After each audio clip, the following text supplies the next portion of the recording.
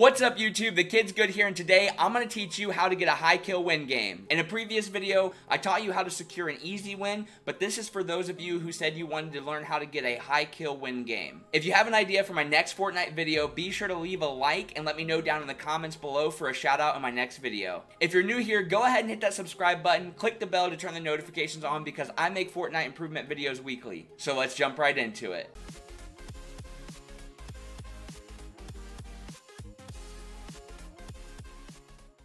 So jumping right into the game here, one of the things I want to talk about when going for a high kill win game is landing.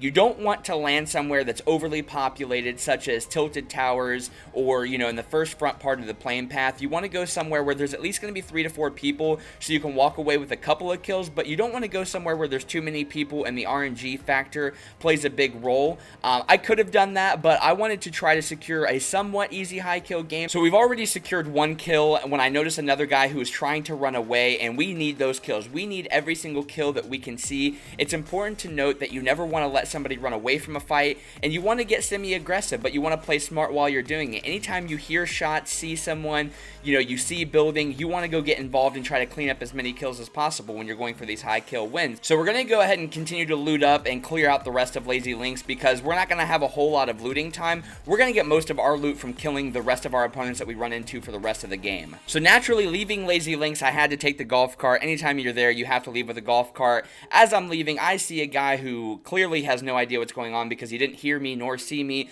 So this is an easy third kill. I come up behind him with the Tommy gun, and we go ahead and finish up the kill to gather the rest of his loot. Now, when I'm going for a high kill game, I know a lot of people talk about just going straight for the center of the circle.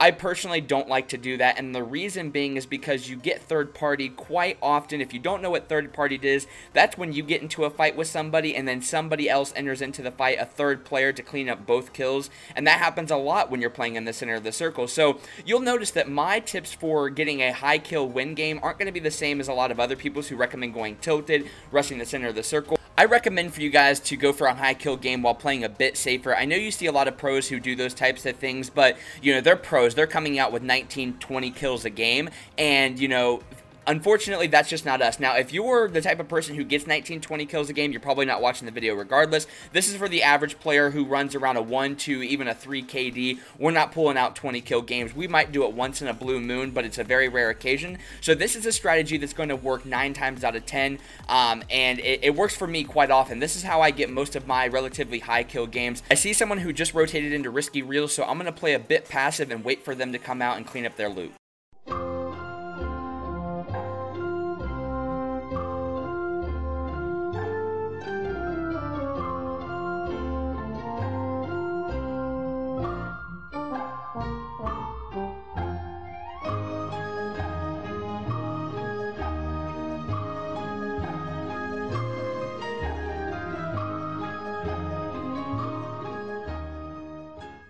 And this is a perfect example as to how to play passive when you're going for a high kill win game. I could have rushed right into his risky reel situation, but he could have had the advantage and taken me out. So I knew he had no idea where I would be, and I could catch him while he's rotating into the circle, and I could have cleaned it up for all of the loot, securing the 4th kill. So heading into the late game, I want to get a little bit more aggressive because I only have 4 kills, and I want to secure anywhere between 9 and 11 to consider it a high kill game.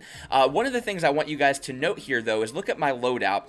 I don't have a sniper rifle, and I actually have 2 sets of meds. The reason that I am doing it like this is because I'm not going to be sitting in 1x1s. I'm going to continuously be pushing forward, so I don't need a sniper rifle. I need guns that are for close range. I need either an SMG or a good AR, a legendary pump if you can find one, and a Tommy gun. All of those guns are perfect for close range fights because anytime I see someone, I want to get close to them, close the gap, and end the kill pretty relatively quickly so that I can move on to the next kill. We don't want to sit in 1x1s and snipe at people because as you do that, people are dying and the potential kills that you could get are dwindling. So I always want to be pushing forward. Now here we had a guy who tried to third party me in this last fight. He was unsuccessful, and I know that I need to rotate into the circle so that I'm not fighting him in the gas. So I want to try to cut him off as quickly as possible, and I'm very aware of where he is.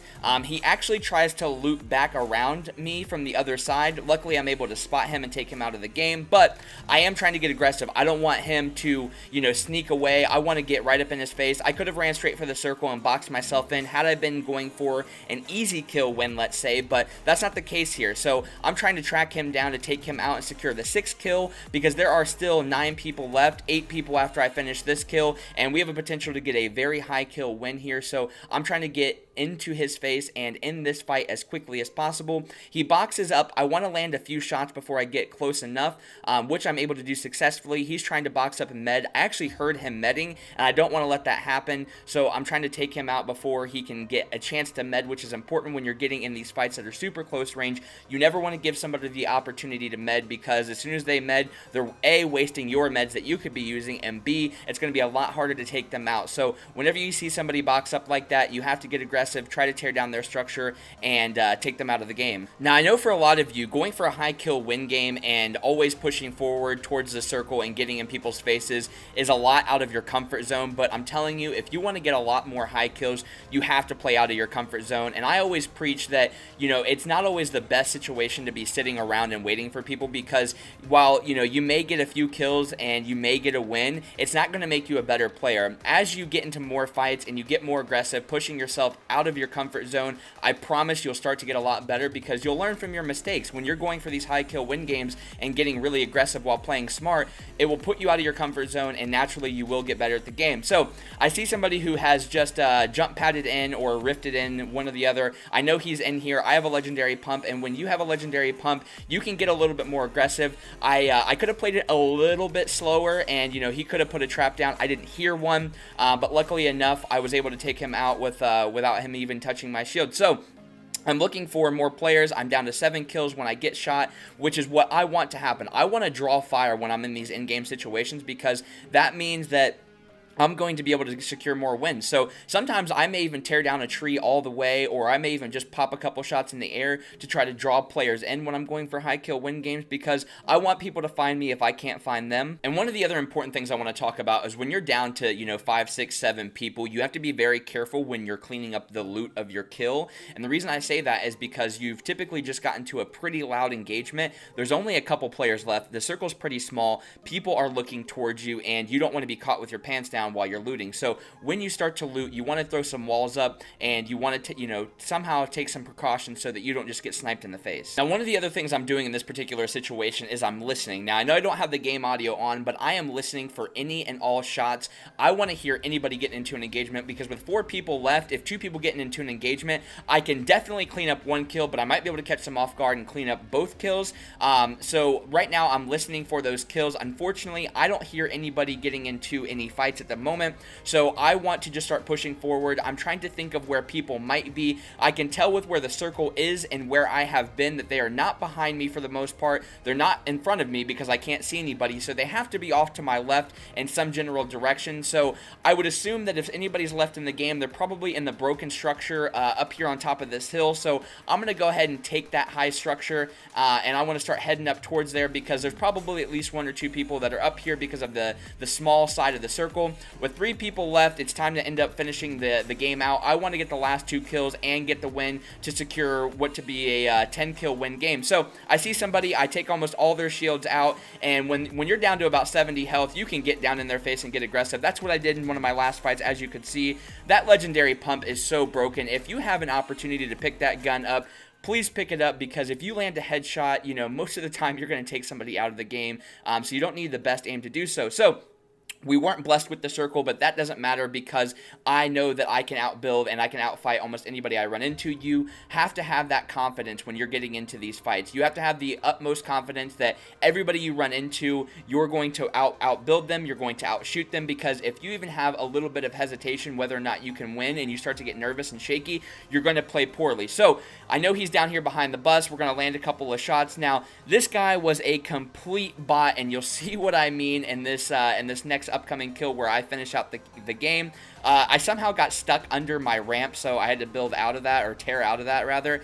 But yeah, this guy was a complete bot. It was such an easy win. I jumped down, and I hit him for 120. He has no idea what's going on right here, so I'm just kind of playing with him. I kind of wanted to see how long we could sit here before he would notice me, and he starts to notice me, so we go ahead and take him out of the game. Thanks for watching, and I hope that this video can help you get your next high kill win game. If you haven't already, go ahead and hit that subscribe button, leave a like, and then tell me what you want to see in my next video down in the comments. Until next time.